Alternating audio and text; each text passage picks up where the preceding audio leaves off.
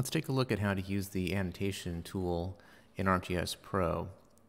First, we're going to create a random annotation to work with. So I'm going to just go to the Create option here and select medium text, and I'm just going to put some text right in the middle of the screen there.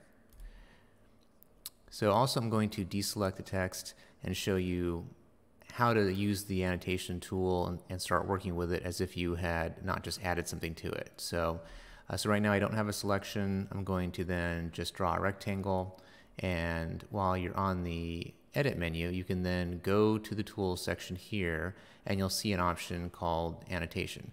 So click on that. You'll know you have it selected because it'll put a box around the text, and you'll get a couple tools that pop up, such as down below here you can see some font options. You'll have the finish and cancel options here, and you also should have modify features pane with annotation listed underneath it. So now that you have a text annotation, it's been selected, and you've got the annotation tool also going, it's going to give you some options that make it really nice working with text. So first off, you can see how it's highlighted.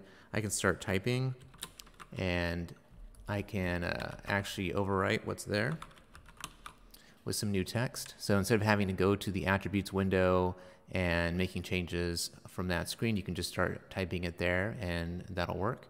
Also, if I want to resize, I can just grab the corners or any of these boxes actually and click and drag to make those larger or smaller. Or if you look at the corners also, you get a different type of icon that shows the two arrows, one pointing up, one pointing to the left. If you click and drag there, then you can rotate.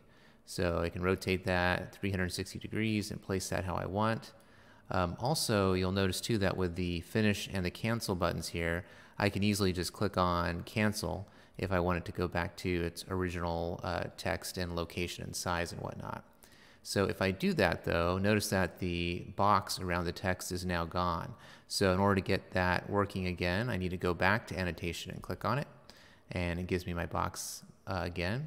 But let's take a look at changing some of the text in here. So if I want to, I can use these font options down below in the left here where I'm hovering over, and I can do things like change the size. So let's make it a little bit smaller.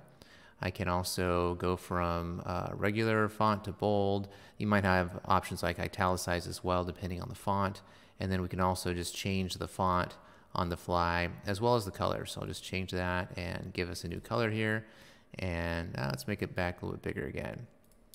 So all those things can be done just right here from this box. Again, you don't have to go to the annotations or attribute window to be able to make those changes. Would make it quite a bit easier than the normal approach.